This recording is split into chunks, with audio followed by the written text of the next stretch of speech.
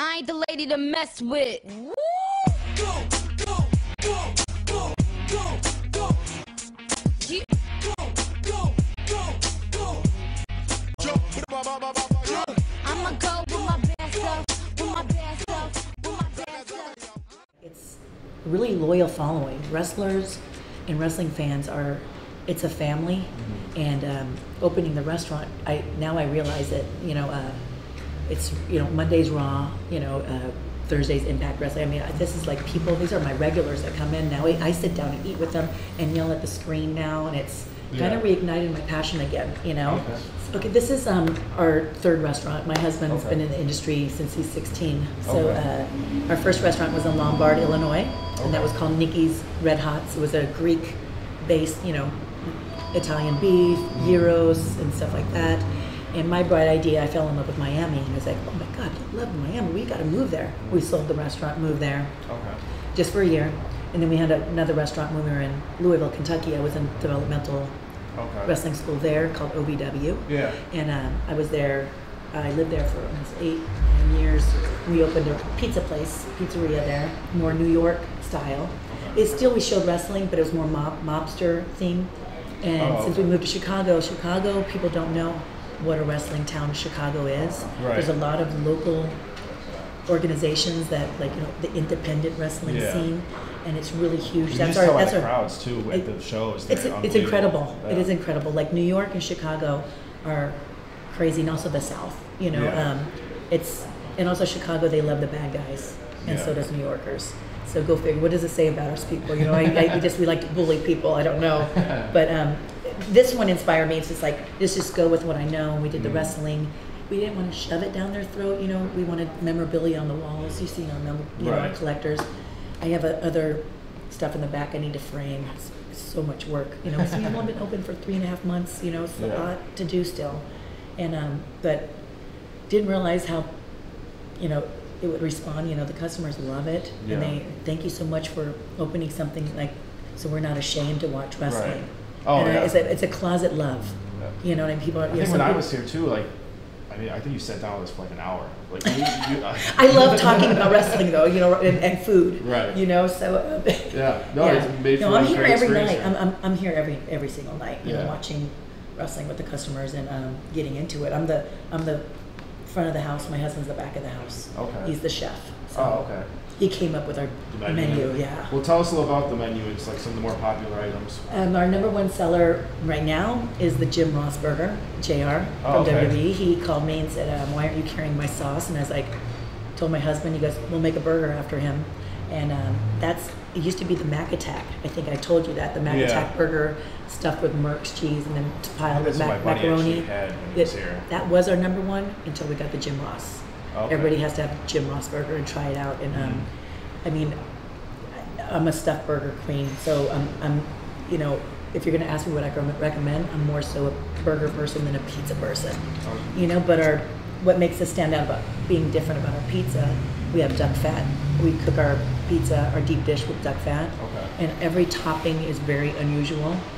And thank God, Lee and I have been, I travel a lot for my job, so I get to taste different things. I'm like, oh my God, I tried this, this burger. It had, caramelized onion and apples. It was very unique. And I'll tell him, and he goes, "Oh, we'll try it. We'll put something together." It's very unusual. And everything is handmade. We do our dough ourselves. Take pride. We cut our hand cut fries. Everything, and also we're very local, farm friendly. We don't have a big freezer, so a lot of our stuff is fresh. That's why we're here so early every day. We're getting shipment every day. So, what's your personal item favorite? It is my kimchi. It's named after Gail Kim. You haven't been here since. Gail Kim is my opponent, and she loves sriracha sauce, and it's very spicy. I used to call her kimchi in the ring. She used to get so mad, and I was like, "What? It's funny. It's cute." And she goes, "That's a fermented cabbage. It's a stinky cabbage." And I told her we put kimchi on our burger, and she's like, "I'm so flattered." That's my personal favorite because I like spicy. As I said, I'm out here in front of the house a lot, and so I go to the tables, how's everything, and any feedback. So this one's a little bit too salty. I mean, we'll take that, you know, go, okay, well, and he'll try it and he goes, oh, maybe we did put a little bit too much salt in it. Yeah. You know what I mean? So we're very, we want to please the customer, and in the economy, it's we've worked on this. It's not like we just opened overnight. You know what I mean? So it's a lot of blood, sweat, and tears went into this. You know, this is my baby. This is not where they just I lend my face and my name to it. I'm here. You know, and this is my bread and butter. You know, my wrestling is my love. I like to say. You know, so Monday night's Raw. So 3-hour Raw, and we have drink specials every single day. Okay. And Tuesdays we have Old School and Dollar Beer Day, all day dollar beer, and then Old School meaning we put in old school tapes, and they can watch like Bret Hart match, like WWF is on right now, exactly, and the sound is off, so that's why it's so quiet.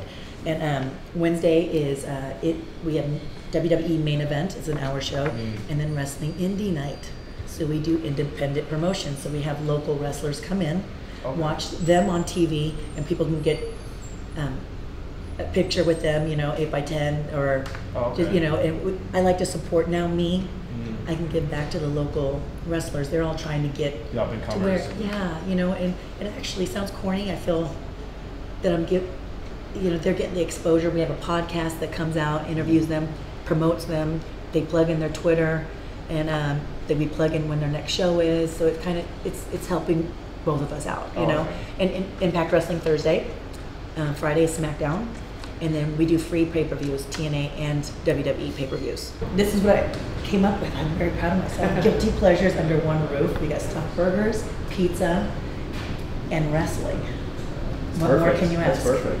Yes. And it is my dream home. What is awesome about it, this is what my friends being so supportive. You know, when I asked about outfits for my wall, they were more than happy to provide stuff. And they come here to visit, and I get to advertise them coming, and I don't pay them for their appearance. They just want to support me in my business, and to get that support in wrestling, you know, there's a saying that you're lucky to walk away with five friends in wrestling, and I am happy to say that I walked away with way more. I mean, it has become part of my family, and it's a shame to say, but wrestling does come before your home family. You know, they say family first. It's wrestling first, which is your family, which should have been in the blueprint on the contract. Your family is wrestling, so but it's part of my life. I'll never be out of it. Yeah. But now it's like crazy, you know, pay-per-view nights, like it's standing room only in here, and really? I have to, you know, I come in through the back because the front, and I do the reason why my voice is out, we had pay-per-view Sunday. I do announcements. I need to get a microphone. I want to get the one that Mr. Anderson brings down, because I do a lot of ring announcements, restaurant announcements, you know, like, hey, don't forget tomorrow night Rikishi's coming in.